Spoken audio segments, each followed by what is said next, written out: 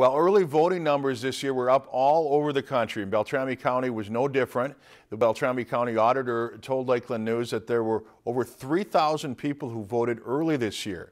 Now, for the people who voted today, we're told each of the polling locations remained steady throughout the day.